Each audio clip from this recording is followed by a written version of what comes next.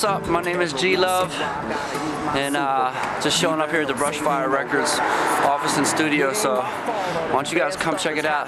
This is a green studio. Check it out. Oh, baby, my love seems sane. What's up, Josh? How you doing, man? Now you guys put a lot of effort into making it green, so why don't you tell us about this? We finished this this studio, and the next day we started moving gear in, and Jack recorded his record here. Really? That's pretty cool.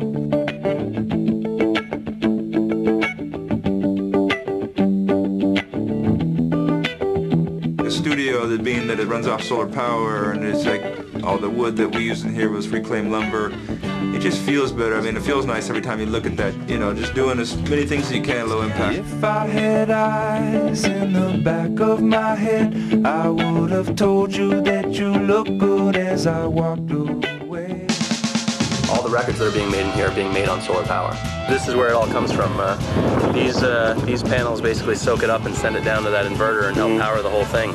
These are the power inverters, right? You kind of see we got two of them, basically sharing the power that's coming from those and flipping it to usable current. How does this work? So you can kind of see right here with the sun out, the meter's running backwards. You know, normally you're at home, you go look at your meter and it's all running forwards as you're using stuff. Even with you know, some lights on, some computers on, you can see it's running backwards. You're basically during the day selling power back and then using power that you kind of banked at night. So why don't more people do this? I mean, it does take an upfront investment. All the equipment to do this is rather expensive, but over time, the money we save on this will end up kind of paying back. The materials we used, the choices we made in, you know, how we were going to power the building, we kind of just went as environmentally friendly as possible. This is old school, baby. When you used to go into the old school record labels and they have the studio, that's what these guys got. Tape technology is the way you used to make records. Sure. And marrying old school kind of recording technology with, you know, new school solar technology, you know, it's like you got the warmth of the tape machine, you know, with the warmth of the sun. Everybody uses laptops because it uses less power. They're not always plugged in. Whenever you leave your computer plugged in, it just pulls a ton of power. The only person who really uses a desktop is me, and that's just because of the fact that all the editing and stuff, but not leaving a footprint, that's what it's all about, not leaving the footprint. The flooring, we kind of chose a renewable resource. In this room it's cork, in another room we got bamboo on the floors. In the bathrooms we got marmoleum, which is using natural oils rather than petroleum-based oils. We went out and bought recycled furniture. We went and got secondhand stuff. All the appliances are, you know, kind of Energy Star, so you use the least amount of electricity possible.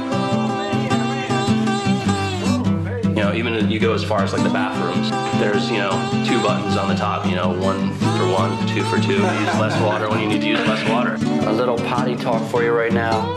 If you take a look at this insulation, this is all made from recycled blue jean denim. And now it's used to soundproof and insulate the whole office and studio. It's not as hazardous for the environment to make, and it's not hazardous at all for your health. The company as a whole is kind of run off of, you know, Jack's ethos, really. You know, he's obviously, you know, really into surfing, and I think when you kind of spend a lot of time in the natural environment, you realize the negative things that are happening to it. You know, he's got kids now, and he wants those kids to have the access to the same experiences he did. When I first met Jack Johnson, he was just a kid showing up with his guitar, and now he's one of the biggest, you know, rock stars on the planet, and he's certainly used his notoriety in a very positive way, and this office is kind of a testament to that and taking care of business. Yo, Ben, good to see you, man. Good to see you too. I'll see you soon. I will. For more information on how you can make your world a little greener, go to allatonce.org and check it out. I think you find a lot of helpful green tips. Peace.